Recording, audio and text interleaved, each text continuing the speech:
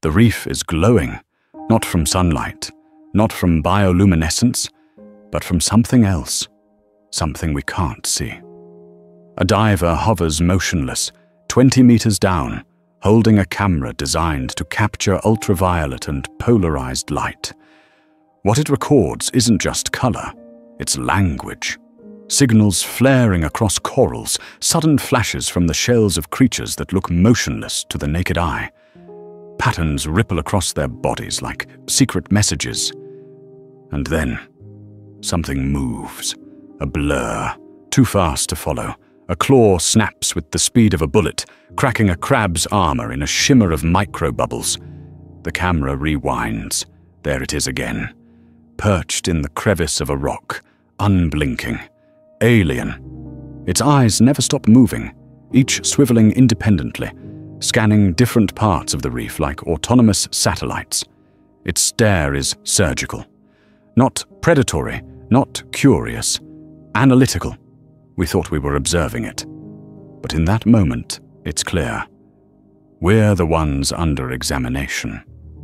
In the grand theater of biology, vision has always been a central act. From the light-sensitive patches of primitive invertebrates to the highly focused eyes of raptors slicing through the sky, evolution has shaped vision into a tool for survival, for beauty, for deception. The human eye? A masterpiece of engineering. Millions of photoreceptors, color discernment, depth perception, motion tracking.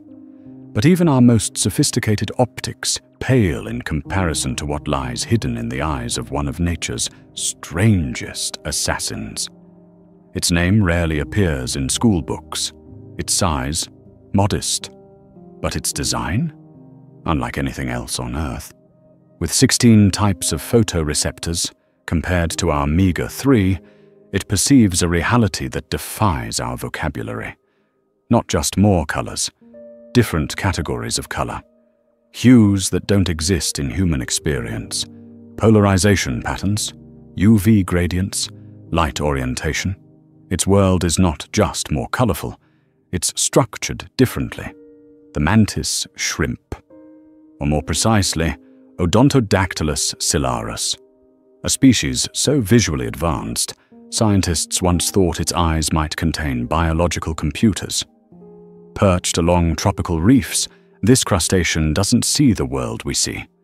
It doesn't hunt by detecting motion or color alone.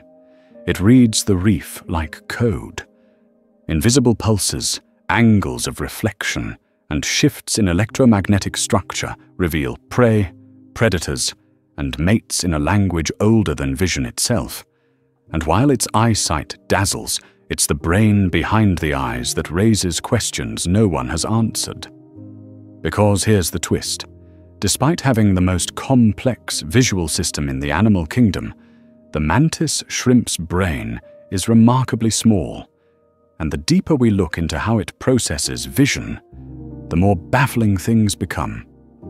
In human vision, the brain does most of the heavy lifting. Our eyes send raw data to the visual cortex, where colors are interpreted, patterns recognized, motion analyzed. But in the mantis shrimp, much of this processing seems to occur inside the eye itself. Each eye contains specialized regions for color, depth, and polarization. These sections operate semi-independently, decoding information before it even reaches the brain. It's as if each eye is running its own analysis lab, offloading the brain's workload by solving visual problems in real time. And that's not all. The mantis shrimp can move each eye separately, up, down, side to side, allowing it to triangulate distances with uncanny precision. Some species even possess trinocular vision in each individual eye, giving them 3 separate depth cues per eye. That's 6 depth cues at once. But the real enigma lies in what it sees, and how little of that we can understand. When scientists tried to test the mantis shrimp's ability to distinguish colors, they assumed its 16 photoreceptors would make it a color-sorting champion. They were wrong. Compared to butterflies or birds, animals with far fewer photoreceptors, the mantis shrimp performed surprisingly poorly in color discrimination tasks. Its behavior seemed clumsy, imprecise. It confused shades humans would easily differentiate, which makes no sense. How can an animal with access to an expanded visual universe seem worse at navigating it? One theory suggests that the mantis shrimp's visual system isn't designed for subtle color gradients, but for rapid categorization. Its world isn't made of continuous hues, but of precise, meaningful signals. In a reef where camouflage, mating displays, and territorial warnings happen faster than thought, the ability to instantly recognize this is mate, this is enemy, or this is prey may be more valuable than seeing 12 shades of green. Another possibility? The shrimp isn't relying on vision the way we do at all. Perhaps it's not about building an internal picture of the world, like a camera. Maybe it's about interpreting triggers, flashes of polarized light that activate specific behaviors, like code being run through a machine. Some scientists even speculate that mantis shrimp vision evolved not for general perception, but for communication. Their bodies reflect polarized light in patterns invisible to predators. They may be holding silent conversations across the reef, unseen by any other species.